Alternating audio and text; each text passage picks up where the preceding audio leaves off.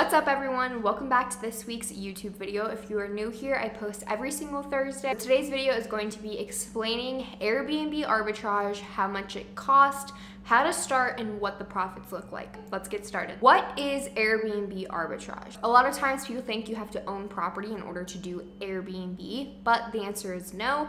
And this is the beautiful thing about arbitrage. You rent a property from either the landlord or a property management company, so like apartments. You sign a lease, and then you can list this rental property on third-party booking sites like Airbnb, VRBO. Whatever is left after your rent is paid and your expenses are due is profit. This is 100% legal. There's a contract between both parties agreeing. They know exactly what you're going to be doing with the property. Why Airbnb arbitrage over owning property? It's not necessarily I only want to do arbitrage, I don't want to own. It is arbitrage is a very beginner friendly business model. You use other people's properties and you use other people's money, aka the bank, to do this whole entire business. So the goal is to start Airbnb arbitrage, and since it is such a great cash flow business, to use this cash flow to fund purchasing real estate. I feel like owning real estate is the end goal for literally everyone. That is really how you create that generational wealth, and that's my goal. So the upfront expenses are pretty minimal. The only things you really need is one, an LLC. There's two ways you could do this. You can either go directly through the IRS, which will save you a lot of money, but it's a little bit more confusing. Or two, you can use third parties like LegalZoom or InkFile, and they basically streamline the whole process for you, but it does cost a pretty penny. You can expect to pay anywhere between like $150 to $300. Typically they have like 3 different tiers that you can purchase offering different things. I personally have done both. Besides your LLC, the only thing you need money for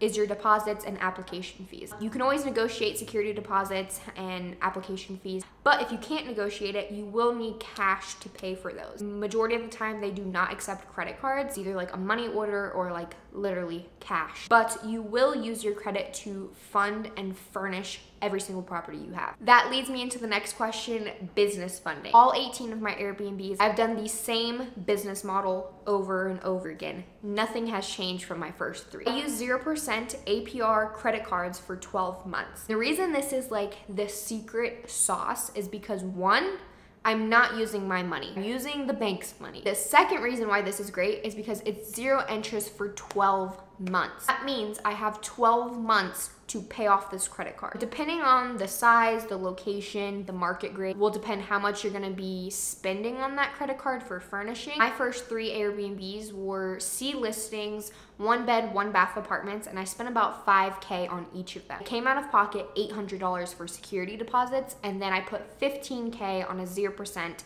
APR credit card for 12 months. And within 3 months, I broke even and paid off all of that furniture. I wasn't paying it off with my money. I was paying it off with the money from my Airbnbs. Taking a loan from the bank with 0% interest, building a business. Once you pay off that $15K, which shouldn't take you anymore between like 3 to 6 months, the rest is profit. Obviously you have expenses and your rent. Like this business is literally profit for life. Initial cost. This varies depending on the size, location, market grade. On average, a 1-bedroom, 1-bath apartment, I would say could be anywhere between 5 to 7K. First 3 were 5K. My most recent 1-bedroom, 1-baths were closer to that 7K mark. Also inflation, but I would say between 5 to 7K for a 1-bed, 1-bath apartment. I do have 4 townhomes, which are 3 beds, 2.5 baths, and those were closer to the 12K rate. A little bit more expensive. I don't think 12K is really that bad. If you hire movers, furniture builders, that will also have to be out of pocket. You have to pay them cash. You can't usually pay them with a credit card, but you can totally do it yourself. My first 3 Airbnbs, I did 100% myself. I didn't spend any money because I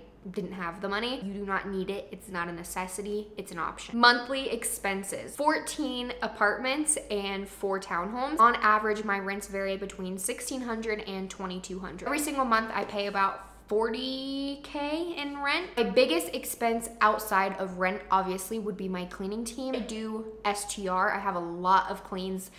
Each unit is being turned over basically multiple times a week. Cleaning fees are my biggest expense, but they deserve it because they do great. I'll put up exactly how much I paid them here. The next monthly expense would be restock. So shampoo, conditioner, toilet paper, paper towels. These come and go at different times. Every single month I'm ordering something. It's not always for every single unit.